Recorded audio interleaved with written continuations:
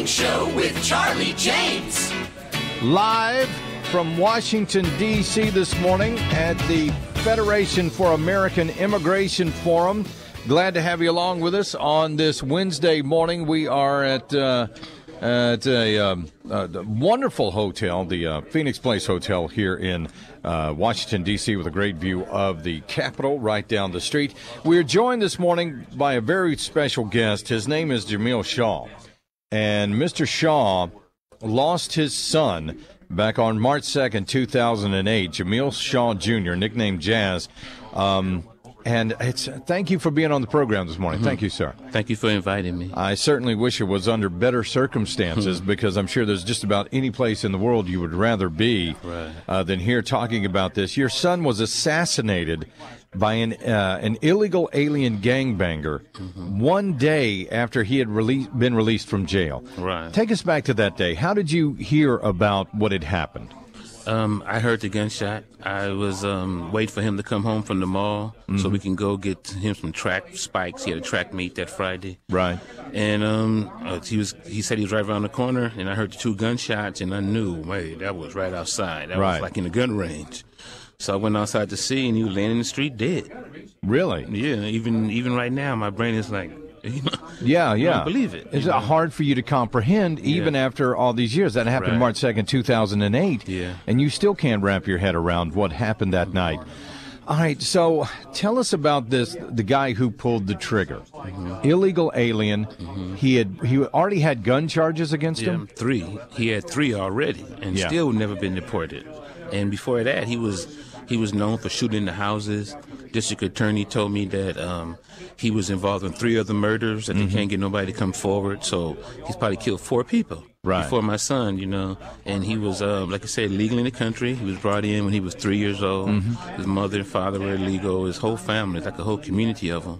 And they were just all illegal and all gangbanging, all criminal records. I mean, not just saying they're in the gang. They're in the gang database, Department of Justice. He had hardcore.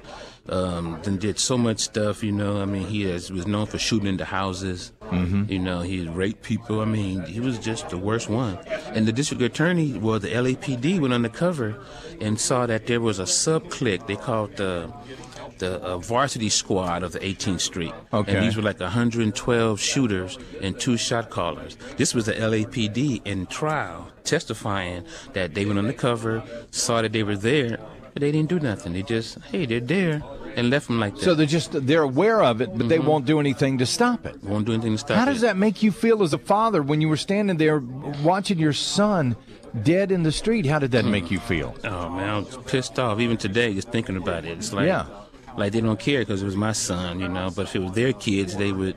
Right. Yeah, they would know what it's like. Right. So, and your son was indeed shot because of the color of his skin. That's what you found out later, right? Right. That's what district attorney proved in court. So these these Mexican gangbangers coming in and shooting people just because of the color of their skin. Since your murder, you have been very active going around the country speaking out against illegal immigration, and you've often appeared with Donald Trump at some of his rallies, right? Yes. How do you feel Donald Trump's policies are as far as immigration are concerned? Do you agree with him? Oh, yeah. I wish he'd do more because I remember the first day when he came out, he just said, they sending us rapists. I remember watching him saying, what about the murderers? Rape is really bad, but murder is worse. Right. But he didn't even go there, and they still was on his case, even though they could look on the internet and find thousands and thousands of people murdered by illegal aliens. Right. So the evidence is there. And you don't think Donald Trump in some of his cases has actually gone far enough? No, because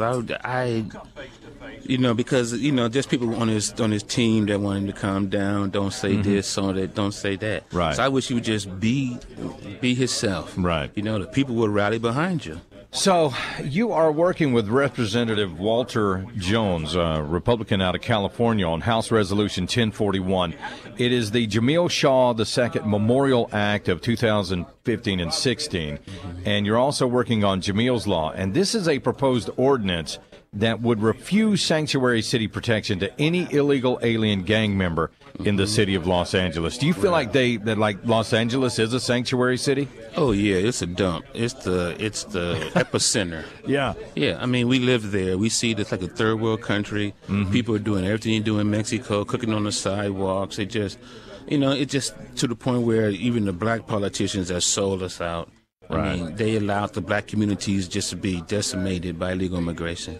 Are you excited at the thought that somebody like Donald Trump could come along and make some real immigration reform in this country? Oh, yeah. He's giving us real hope, real change, none of that Obama stuff. You know. He's going to do what he say. That's why they're so adamant in getting rid of him, because they know he's going to do it. That's right. Well, sir, I certainly appreciate you being on the program this morning. Jamiel Shaw, so sorry for your loss, but thank you for coming on the program and sharing your story with us. Thank you for having me. Thank you very much.